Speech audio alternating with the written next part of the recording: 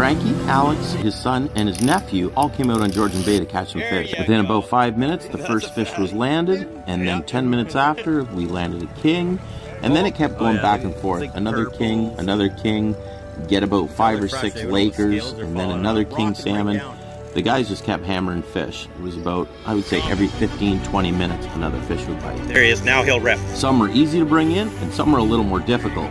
No, you're doing good, Sometimes it takes a while to get the big ones in. I was hoping the salmon bite would even pick up more as the sun set, but it wasn't the case. We only got a couple more this last hour. I really think the pressure system from the storm that was happening that day kind of threw them off, but we still managed a couple more kings, a couple more Lakers, and a steelhead. From 5 p.m. to 10 p.m., the guys went 15 for 21, landing 8 Lakers, 6 kings, and 1 steelhead. Moonshine lures glowed up were the ticket, especially the Wonder Bread.